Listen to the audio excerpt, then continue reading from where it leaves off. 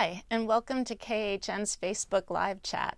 Today we're talking about the prescription drug pricing pipeline and also just the overall high cost of drugs today. If you have a question, please post it to our Facebook page. I'm Stephanie Stapleton, an editor here at Kaiser Health News, and this is Julie Appleby, one of our senior correspondents. Just to get started, Julie, why don't you give us an overview of how this system works? Okay, thank you. If there's two things, Stephanie, you want to take away from this is A, it's really complicated, and B, there's a lot of players, and these are often multi-billion-dollar companies, so there's a lot of players in this system. So let me walk you through it, and it is a little complicated, so hang in there. So first of all, we have the drug makers. They develop the drug over a period of years. Not all drugs make it to market, right? But once they do, the drug makers can then set a price, a list price. It's also sometimes called average wholesale price. But so the drug makers set the price. And then other companies, these are also large companies, come along, they're wholesalers, and they purchase the drug from the drug makers, generally at a discount off that list price. So they pay less than the list price. So the wholesalers have the drug, and then the wholesalers sell that drug to the pharmacies. And the pharmacies generally pay a little bit more than what the wholesalers paid, so because the wholesalers have to make some money, the distribution system as well, so the pharmacies buy the drug. And then that's where you, the patient, come in and you go to your pharmacy and you pick up your prescription. So let's just talk about insured patients. They generally pay some kind of a copayment, which could be a flat dollar amount or it could be a percentage of the cost of the drug. So they pay that to the pharmacy, their copayment. And then how does the pharmacy get reimbursed for the rest of it? That's where groups called pharmacy benefit managers generally come along. And these are companies that are contracted usually by insurers or sometimes employers directly to handle those kinds of things, the claims and make the payments. And so they pay the pharmacy for the drug, usually also a small dispensing fee as well. And then they, in turn, charge their client for that drug. So they then go to the insurer or the employer and say, hey, we just paid out this. We're going to collect this money back from you. They are very large companies, and they make their money in a variety of ways, including, administrative fees, the difference in what they pay the pharmacy and what they charge the employer sometimes, and rebates. And we can talk about that later. But that, in a nutshell, is the distribution system, and these are very large companies for the most part.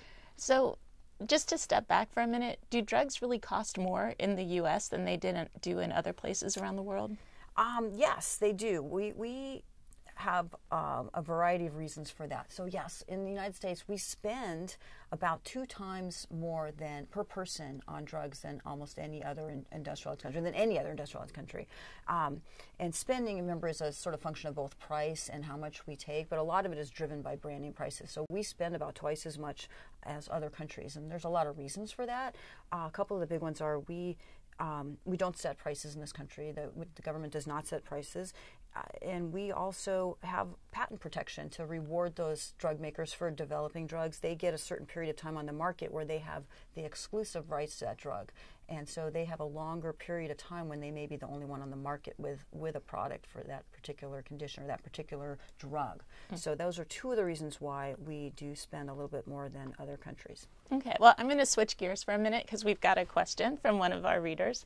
Heather from Alabama asks, everyone says generics should keep prices low, but she says she pays more for her generic insulin, and she just wants to know what's up with that. Do you have any thoughts on this and other issues regarding generics versus the brand name drugs? This is really interesting, and Heather is right. She is paying more for her insulin. Insulin prices have gone way up.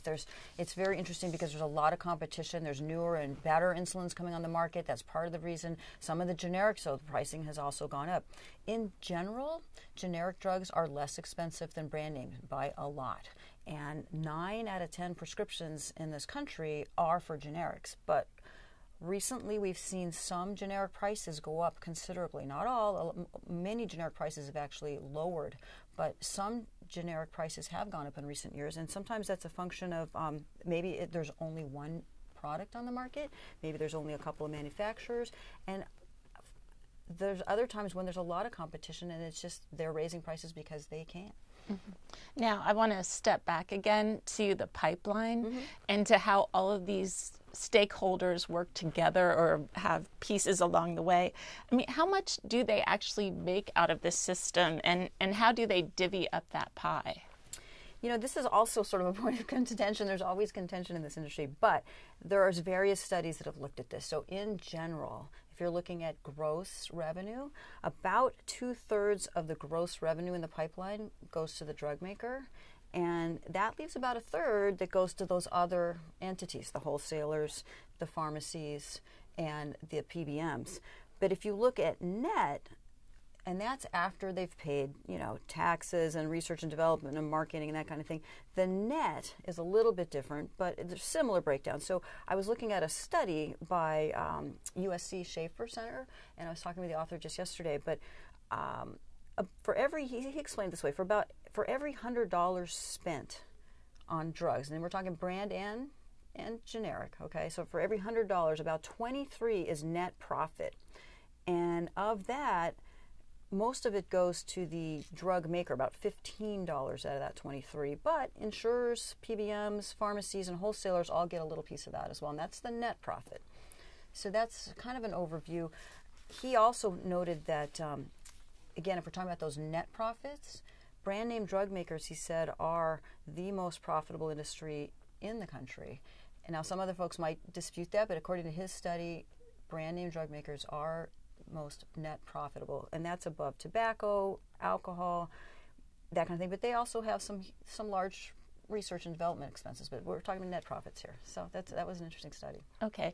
We have another question from, I guess, somebody who's tuned into our Facebook Live chat here, and it's from Thomas, who gets great kudos because he's mentioning the Kaiser Health News graphic called A Pipeline to Profit, which Julie actually did, so that's really kind of cool. Anyway, he mentions that, and this builds on this profit discussion we were just having, on the chart, there's a surprisingly low profit to pharmacies, about $14 on a $250 sale. And he wants to know if this is generally the case with pharmacy profits, or kind of how can you fill that in for him? Pharmacy profits are also very complicated. So that chart was about brand name drugs. And in that case, pharmacies don't make a lot of profit on the brand name drugs. That mainly goes to the drug maker. Pharmacies are paid in a variety of ways. So with generic drugs, they are getting, they're paying out the money, right, for the drug. They're buying it from the wholesaler, and then they're reimbursed. And they're reimbursed by the pharmacy benefit manager. And they have their list of prices that they pay, that they negotiate with these pharmacies. It's a maximum allowable amount that they get back. And that same study I spoke about yesterday from USC Schaefer showed that, again, for brand name drugs, pharmacies don't make a whole lot of money, but on the generics, they do have a larger net margin. And it's still not a lot, but it's a little bit larger.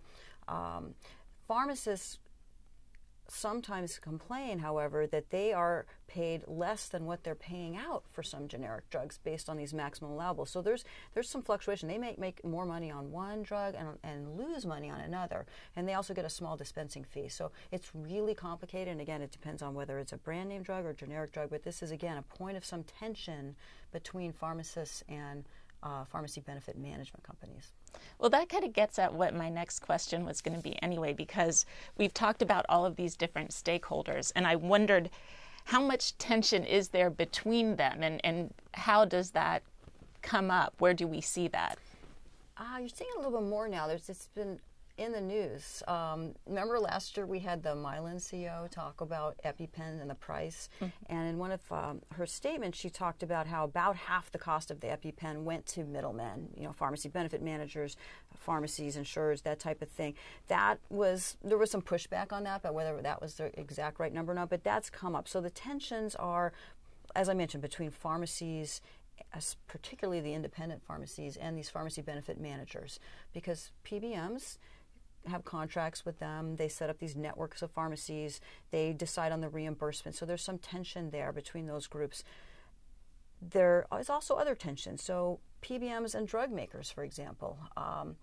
Drug makers have said that some of the efforts by PBMs, and particularly around rebates, tend to keep list prices higher, and we can explain that a little bit. So there's a little bit of a pushback on some of these rebates.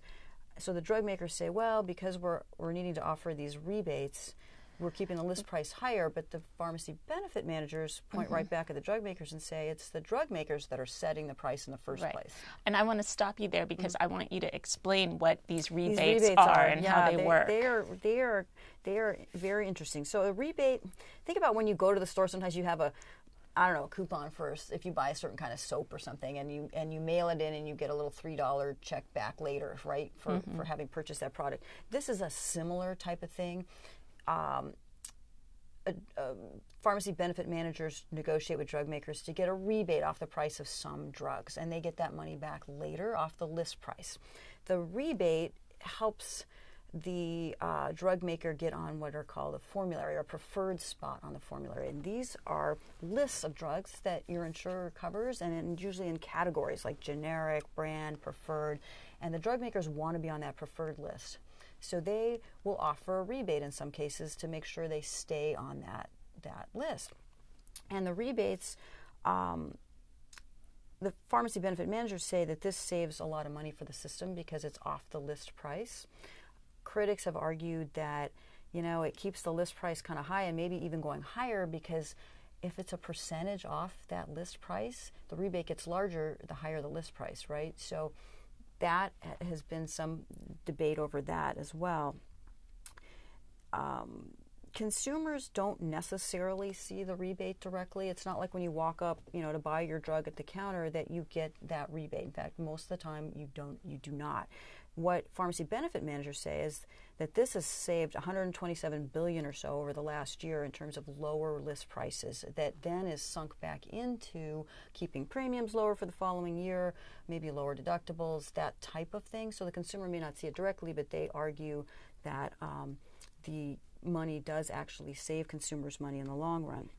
But it's also a little unclear exactly how much that is and how much these rebates are in general, because it's fairly closely held within the PBMs. They say they don't want to tell their competitors how much of a rebate they're getting for a particular drug. So it's not always clear how much that is. The pharmacy benefit managers can keep all or part of that rebate. They say they pass most of it back to their employer groups, and sometimes they pass 100% of it back. Sometimes the employer groups have decided, or the insurers have decided, they don't want the rebate. They want to pay for the pharmacy management services another way. So again, that varies based on the thing, but it's one source of revenue for the PBMs. Okay, got it. And if you've just tuned in, I'm Stephanie Stapleton, and this is Julie Appleby. And you're watching a KHN Facebook Live chat about prescription drug pricing. If you have a question, please post it to our Facebook page.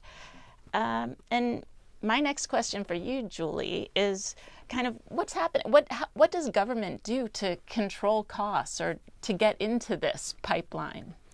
Well, it varies depending on the program. So in Medicare, for example, Medicare is actually expressly forbidden from setting prices. So they do not set prices, and they are also covered a fairly broad formulary. Basically, they have to cover a lot of different drugs, so they can't really sort of pick and choose and try to play the drug makers off against each other as much as you can in private insurance. So the government doesn't do that there. But in Medicaid, drug makers have to offer Medicaid programs what's called the best price, and that's like the amount equal to or less than what anybody else is getting. So Medicaid has a little bit of a discount, and then if you look at the Veterans Health Program, they have a fairly small list of drugs they cover, and that's how they try to control costs. They have a limited formulary, and so they also get lower prices than perhaps private sector folks. So if that's what you mean with the current programs, that's what they're doing right now. What about, since drug costs have been so much in the news lately, what's happening in Congress? I mean, are members of Congress focused on this issue? Are they starting to talk about it or advancing bills? We've had hearings, especially last year over the whole EpiPen thing, right, where there was a lot of discussion about health prices. We've had the president talking about how something has to be done. There's been a lot of discussion, but not a lot of action. There has been some movement on speeding generics to market, making it a little bit faster to get generics on, because once a generic comes on, the price goes down for that category of drugs, right? Because generics are less expensive than it. So we're seeing some action around that. But there's some discussion of other things. So we're hearing a lot sort of like evergreen kind of things, right? So we always hear about importing drugs from other countries. Maybe we can all buy our drugs from Canada. Critics say that may not work too well. It's kind of like a hippo on the back of a squirrel, right? Because you've got this great big country, United States. Can we really buy all our drugs from somewhere else? So that's one of the debates, is would that even work? There's been questions raised about would it be safe? How would we know we're getting legitimate drugs? But that will continue to be a discussion. There's been some discussion about allowing Medicare to negotiate prices, but again, that hasn't gone real far. And I don't see a whole lot of action this year on that, frankly, in Congress. There's been some action in the states. Well, that was going to be my next question for you. States are doing some things, and it's generally around like transparency. So some of the state rules, they want to know if a drug goes up more than, say, 15%. They want the drug maker to try to justify, well, what are the reasons for that? Vermont had something like that. In New York, they put a cap on their Medicaid spending. They said if Medicaid spending looks like it's going to go above this cap, they then want the drug makers to justify their prices in a way, or offer additional discounts to the Medicaid program. That one's fairly new. We'll see how that plays out. So states are kind of looking at those types of things. Okay. Well, now we have a question from Jennifer, and she'd like you to talk, Julie, a bit more about why drugs are so much more expensive in the U.S. than they are in other countries. And specifically, she wants to know if this means that we, consumers here are subsidizing the costs that people pay in other places around the world. That's one of the things that we hear a lot, that yes, we do pay more. We're helping pay those R&D costs because, think about it, it's really expensive to develop a drug. So the drug makers argue that they need that money to continue to be innovative and that type of thing. So America does pay more than other countries. Critics have said, well, why should we be subsidizing? I mean, there's this debate that's been going on forever. But the bottom line is, Jennifer, she's absolutely right. We do pay more for drugs in this country. And again, there's a variety of reasons for that. We don't have price controls. We don't want, America has long said we don't want price controls. That may change someday, but right now that's where it's at. Drug makers can set the price of their drugs at what they think the market will bear. They can raise those prices generally. They can't all get together and agree, like collude, hey, we're all going to raise our prices. That would be antitrust, and they could run into trouble, and we've seen some concerns raised about that. So they can't do that, but they can set the price at what the market will bear. We also have, like I said, patent protection that for new brand name drugs, they get essentially a monopoly for a while. They can sell the drug without competition until generics start to come on. So those are two of the big reasons why our costs are higher than other countries. Okay. Now we also have a question from Georgia, which kind of gets at a question I wanted to ask too. She'd like you to discuss why many oncology drugs, well, for so many of the oncology drugs that are on the market right now, the generic versions have actually increased the prices. I haven't actually looked at that closely, so I'm not sure I can answer that question. But in general, competition is supposed to lower prices, but that doesn't always work out in this market. So you can look at, there's a lot of drugs for rheumatoid arthritis, for example, and the prices have kept going up. There are a lot of drugs for multiple sclerosis, and prices are high. We've seen insulin going up. So competition in and of itself is clearly not driving down prices. Now, sometimes it does. Look at the Hep C, right? Remember when Hep C came on the market a couple years ago? It's a new drug. It cures Hep C. So that was a big advance. But these pills were $1,000 a pill when they first came on the market. And then a couple more came on the market. Other brand companies came in with their treatments for hepatitis C. And these pharmacy benefit managers kind of pitted one against another and said, you know what, we'll put you on our formulary, but not you, in terms of driving the price down. And they actually succeeded in that. And now those drugs are, last time I checked, was about $500 a pill. So the price has come down quite a bit. And that's an example where competition, spurred by sort of these formulary lists, did drive the price down. But that doesn't always happen. Now, you recently wrote a story about a drug called Spinraza, which I think raised a lot of really interesting issues about how these really expensive drugs kind of set up real pressures in the marketplace among the insurers and Medicaid and the coverage decisions. Can you talk a little bit about that? Yeah, that's a real interesting drug. It's a condition It's a drug called Spinraza. It treats spinal muscular dystrophy, which is a fairly rare condition that mainly affects infants and young children, and it's really awful, devastating disease. And so this offers hope to a lot of parents. It works for many of those kids, not all of them, but it does seem to help. But it's also very expensive. It's what's called an orphan drug, meaning there's not a lot of folks that are going to take it, so the price is a little higher for that generally. But this was really opened a lot of people's eyes because it was $750,000 for a year's treatment. Now that price drops by about half the second year because the kids need fewer injections the second year, but that's expensive. And so this has created, insurers are looking at, okay, which patients are going to get this, which ones are not. They have to do this balancing act. And in Medicaid, it's the same thing. Medicaid is the insurance program for low-income families. And then there's private insurers. They're all kind of wrestling with this. And they've created different rules in varying states. So in some states, kids on ventilators can't get this drug covered by their insurer. In other states, they can. So there's just this variety, but I think this shows the pressure on some of these plans to try to figure out what they're going to do, how they're going to cover it, how they're going to pay for it. We saw something similar with Hep C. When Hep C first came out, some of the Medicaid programs said that they would cover it once a patient had actual liver damage. And that raised a lot of concerns and some lawsuits, and that changed, and so more patients are now getting those drugs. But these are expensive products. They're very useful products. They're very helpful for a lot of people. But a lot of these insurers are trying to figure out, can they set some parameters around who's going to get them and when. Got it.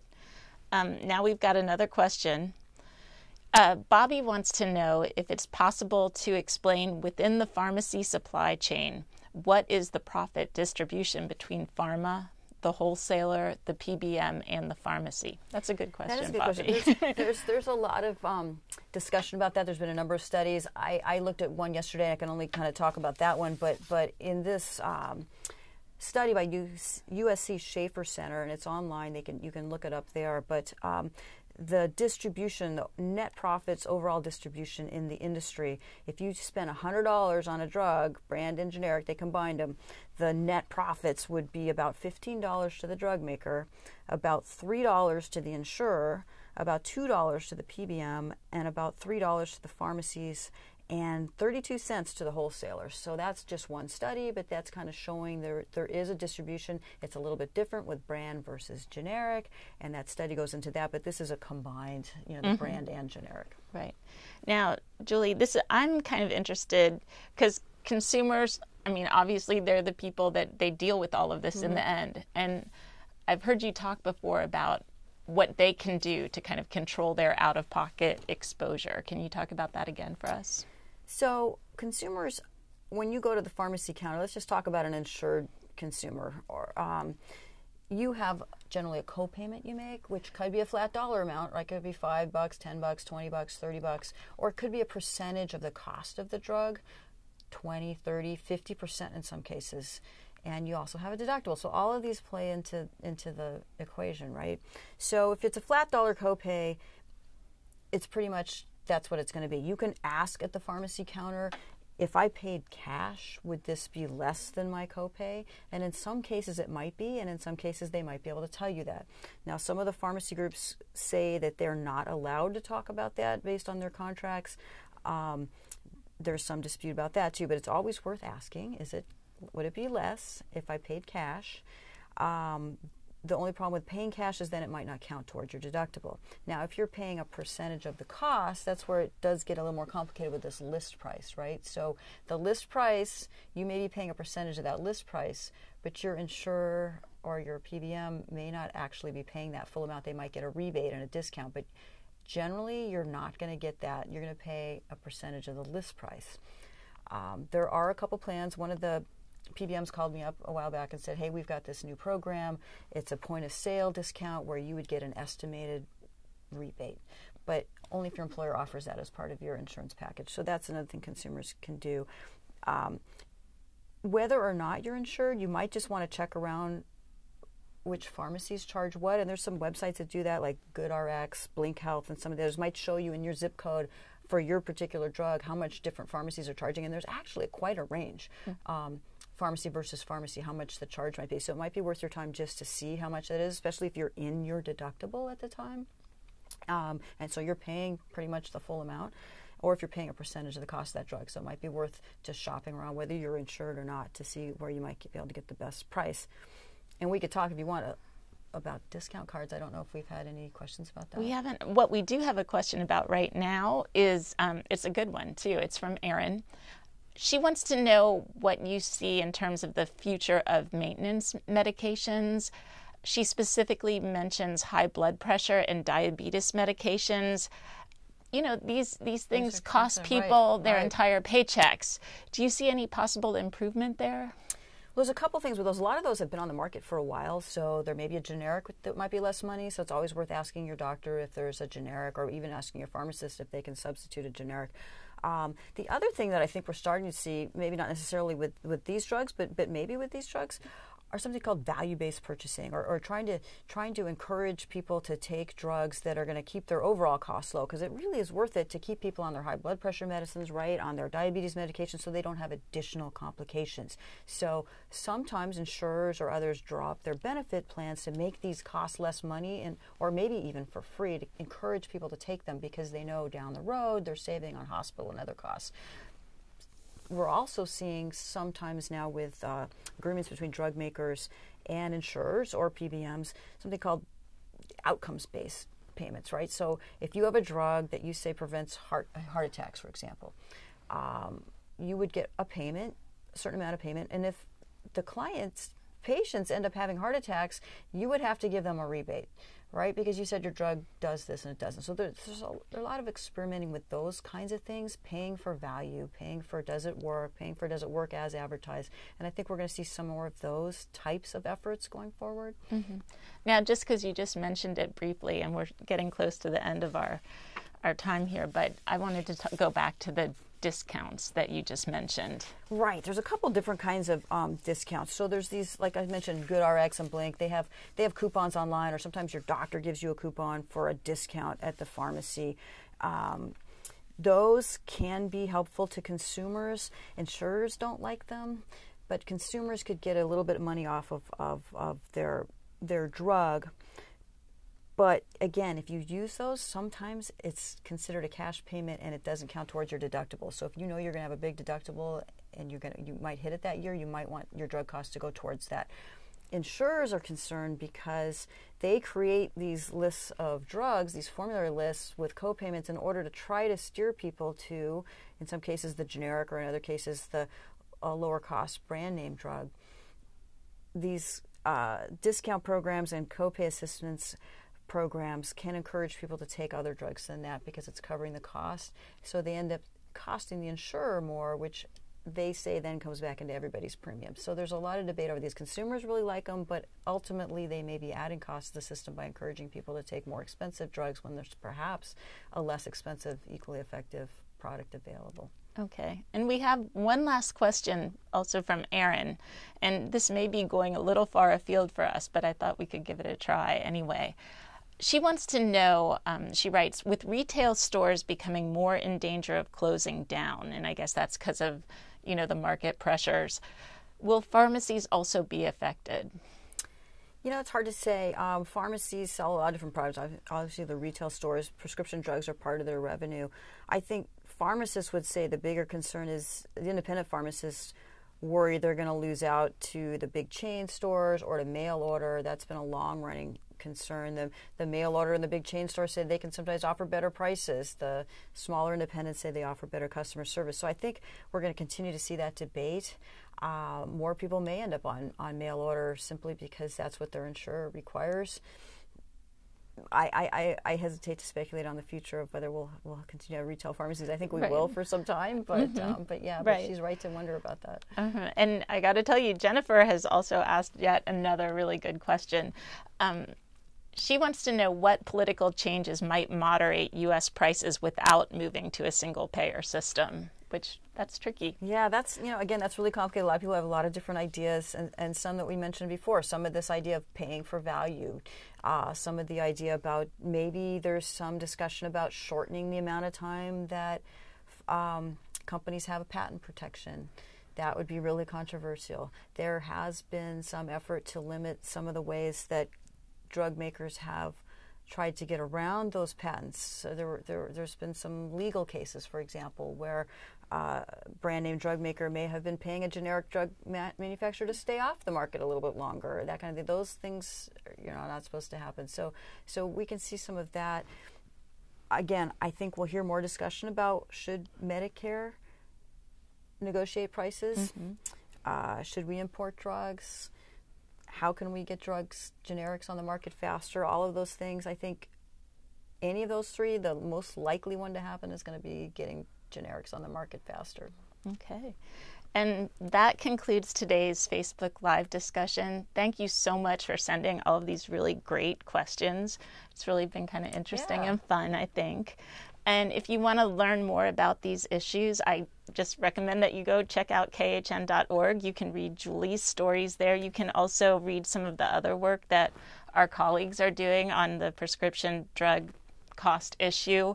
That would include stories by Sarah Jane Tribble and Sydney Lumpkin.